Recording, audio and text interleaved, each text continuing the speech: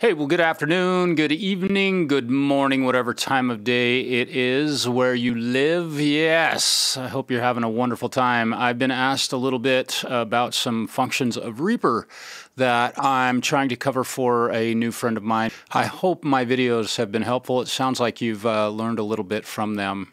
I'm going to go over to my Reaper project now. And here I have my vocal that I'm speaking into. I have a typical processing on the input so that it sounds okay. And on my guitar track here, I'm going to record a little bit of guitar. And I'm going to be very specific about this today. I do know music theory. I know all of my modes. And what I'm going to do is play a lick or a scale. It might seem a bit boring, but we'll play a scale and record the scale using the D Mixolydian mode, which is the Ionian mode with a dominant seventh in it.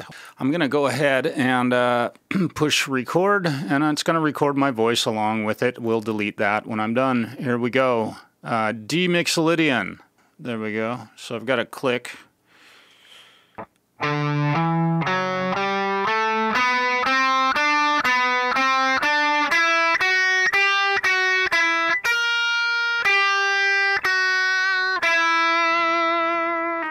Okay, there's a riff written in D Mixolydian, and if you know anything about music theory, you'll realize that I hit an incorrect note while playing that.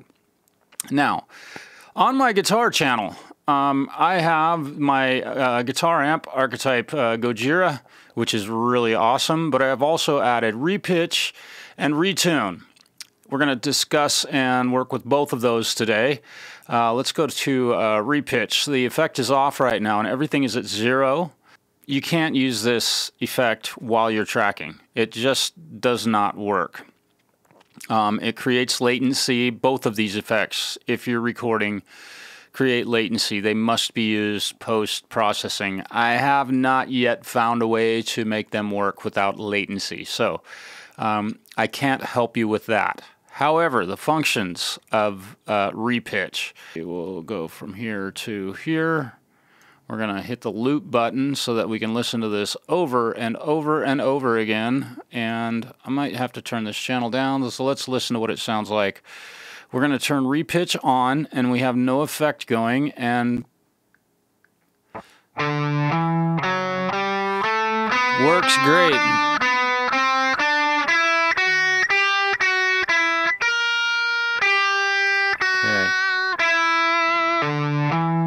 Okay, there it is, back in normal. Let's shift the semitones. Let's go one semitone. And now, let's go 2. Let's go 3.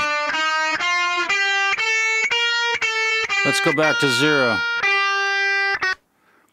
It just simply shifts one half step with each move of the button. We can increase that a full octave.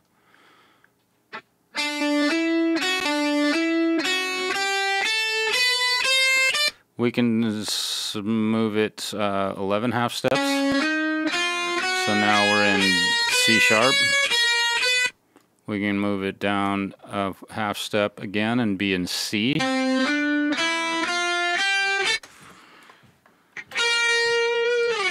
And the latency is absolutely obvious.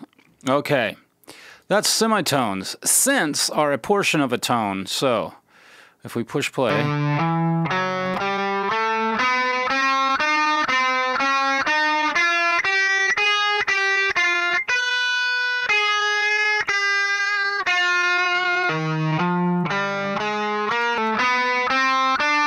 these are just very...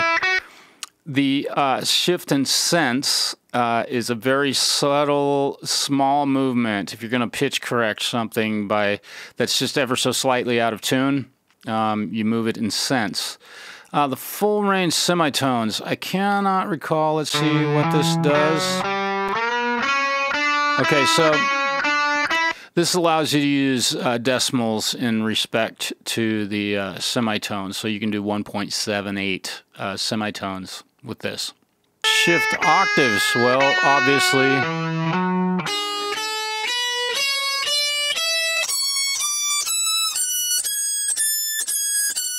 yeah, octaves. Now we have a bass. Okay, we've heard that enough. So ultimately, really, that is all that ReaPitch is doing. I don't use this very often, although I did recently on a project to lower the pitch of a clav, a wood block that, or a clav that was just too high.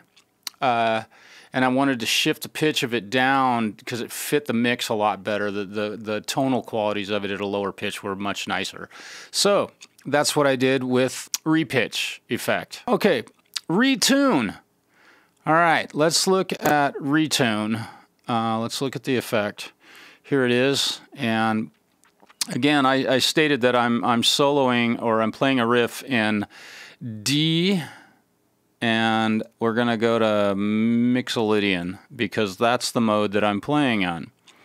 And the attack time down here kind of helps with the share effect, or allows the pitch shift to be actually very audible or very inaudible. And typically what I do when I open this, because I don't want people to hear that I don't use pitch shifting as an effect. I use it to correct a bad note in a piece of music, either it be a vocal or once in a while a guitar or something like that, where I've just nailed everything and it was a great performance. I don't use this often, so I usually make this number 100. Just highlight it. I don't usually mess with these down here, and also pay close attention to stereo correction. Not that it does a lot, but we're not correcting a stereo file. This is a mono guitar track right there. Okay, so if you're using ReaTune on a track, you want to make sure as to whether or not it's stereo or mono. That's important. So we have our auto corrections are set to automatic pitch correct. We have it set to Mixolydian. And there is one bad note. Let's see, where is that? Let me turn this effect off. We'll listen to the bad note. I will point it out. We'll put a marker on it.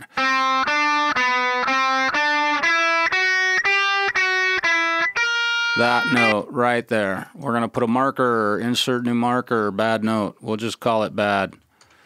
There we go.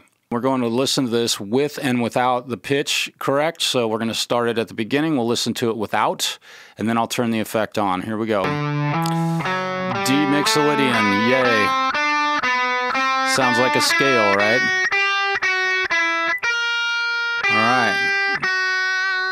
Every other note.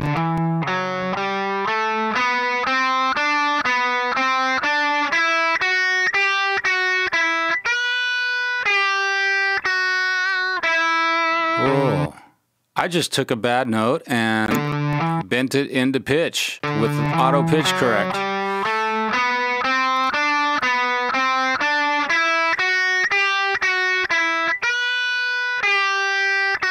Okay, now let's attack time. Let's make it 10. We've shortened the attack time. And the readout is showing you the correction it's doing. Ooh. Whoa, whoa. And without the effect?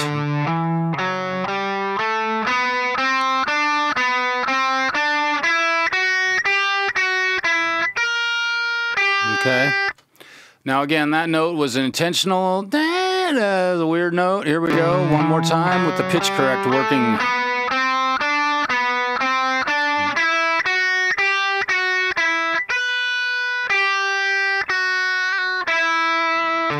Very nice.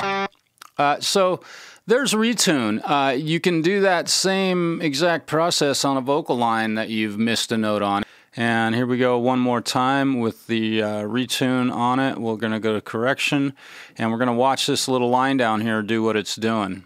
You can see that it's correcting every note when I got to that G string.